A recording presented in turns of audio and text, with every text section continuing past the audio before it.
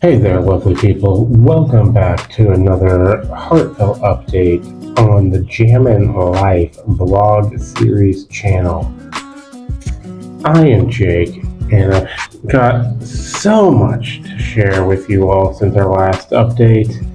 I know it's been, I don't know, maybe about 6 months. I did one last fall, I believe it was. So yeah, it's been a little bit of a gap in there, but I'm trying to get back.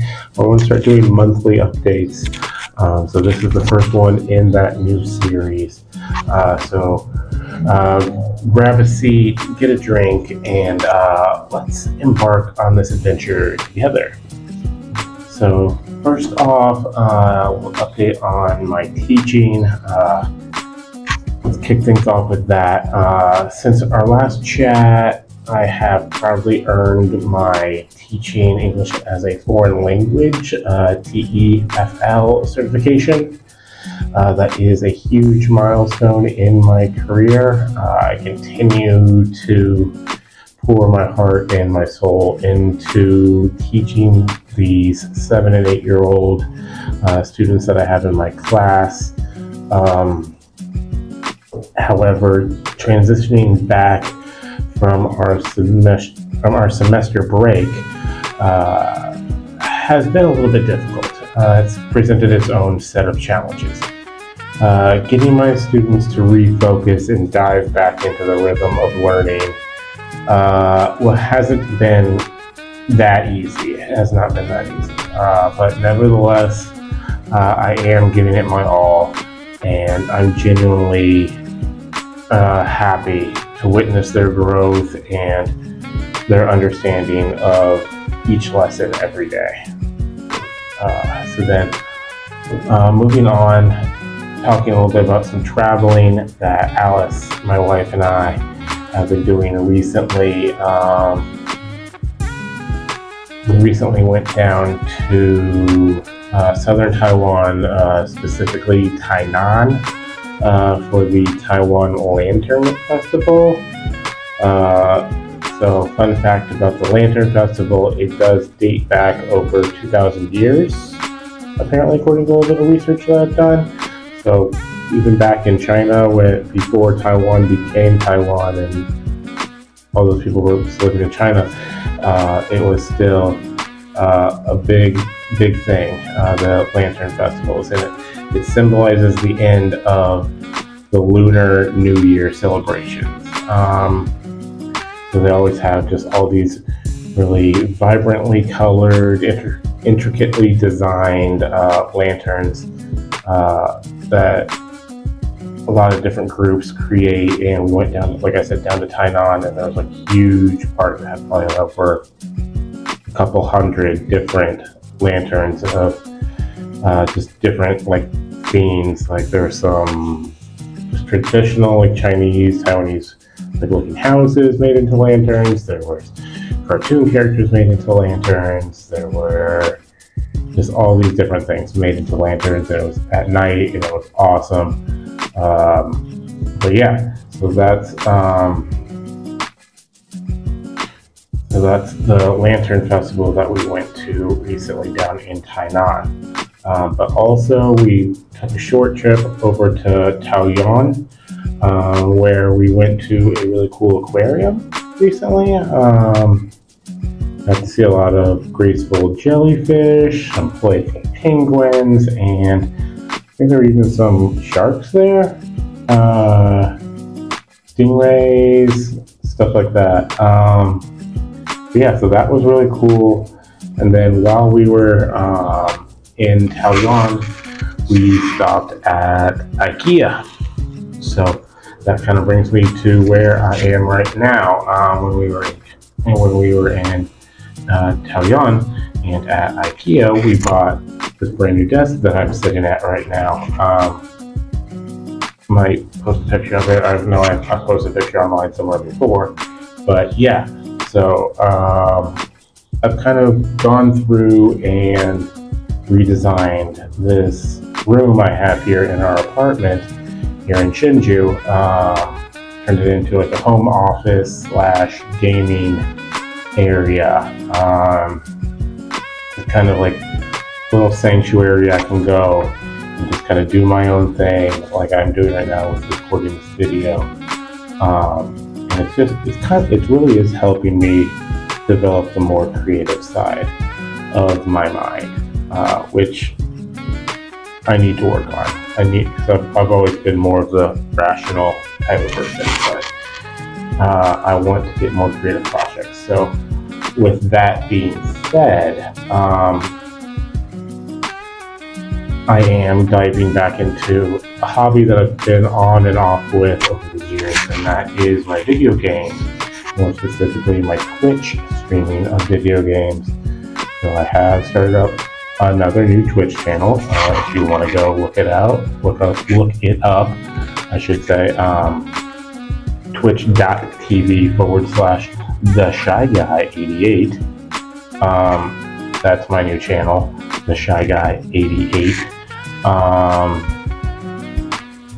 Yeah, so I'm kind of just doing, so I get to be artistic, I get to be creative with that by designing my channel and creating how it looks, but also I'm taking that video game footage and even footage that I get when I'm not live streaming on Twitch, just when I'm just playing my games regularly, I can still record them, and I can do some video editing on my computer here in my office and turn those into YouTube clips, YouTube shorts, just like these minute long or less little highlight clips of the games I'm playing. I'm thinking Fortnite is my main game, solos, zero build. That's probably not going to mean a lot to most of you, but to the few that are out there that might understand what that means, that is the kind of typical game I play. But also, I might jump back and forth between a few other games, just trying to find my groove, find my rhythm with that. And like I said, doing the video editing for the YouTube shorts as well. And then also doing these monthly vlog updates, these monthly life update videos. So that's another creative project I could focus on. So yeah, so that's kind of the teaching update, the travel update, the hobby update. One kind of challenges that I've been going through is I have been getting homesick a lot recently, especially about a week or so ago. I just passed over a full year of being here in Taiwan with Alice. That was back on March 15th, is when the 1 year anniversary was. And right around that time, for a few days, I was very, very homesick. Just missing all the restaurants I used to like to go to, like Olive Garden, Panera, Chick-fil-A, and just all the sports. I could come home from work and always have some sort of sports game to watch. MLB, NBA, NFL, college basketball, college football, all those things are just. But I know I'm here in Taiwan, and we have March Madness going on right now for college basketball, and the national champion in American college basketball. So I have found a way to watch those games. Yes, it is overnight, so I don't stay up the entire night, but I watch a little bit at the start, a little bit at the end. So I just got to find those compromises, and I'll be fine. But yeah, so it's just a little bit of homesickness there, and then also, you still see. I might do voiceover for this, but I do. The last little challenge I have is my wrist. I am going in for my final surgery. There's a bar in my wrist that is holding it tight. I can't go up and down with my wrist. There's a bar in my wrist. I will get that taken out on April 2nd. And then I should be, hopefully, according to the doctor, back 100%, wrist fully healed. I can use it. I can start driving myself around and all that. So, yeah. And then as far as like the future goes, I'm just going to continue to work with my students, continue to get better at teaching, continue to get better at lesson planning. I am thinking about most likely picking up a second class starting next semester. Hopefully they'll let me keep the same level that I'm at now, so 1B and then 1C for fall semester, and then spring semester 1B, 1C. So I can go ahead and take the knowledge I've learned this year and keep that. So I already have that base. Keep that for my first class, and then I can learn how to teach a second older class for the second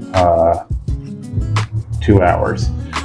So yeah, that's kind of what I'm looking for in the future. Like I said, just picking up a second ESL class to teach starting next September. Alice is starting a new full-time ESL teaching job of her own. And like school admin kind of job. She started that this past week, I believe it was. And so yeah, we're getting the ball rolling here. We're getting things moving. Our careers are starting to fall into place. We've gone through the first year, our ups, our downs, and now we're kind of just trajectory up. Everything's up. So yeah.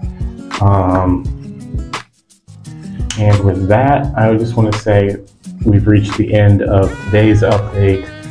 Thank you for joining me on this journey through life's twists and turns, ups and downs. Your unwavering support and encouragement means the world to me.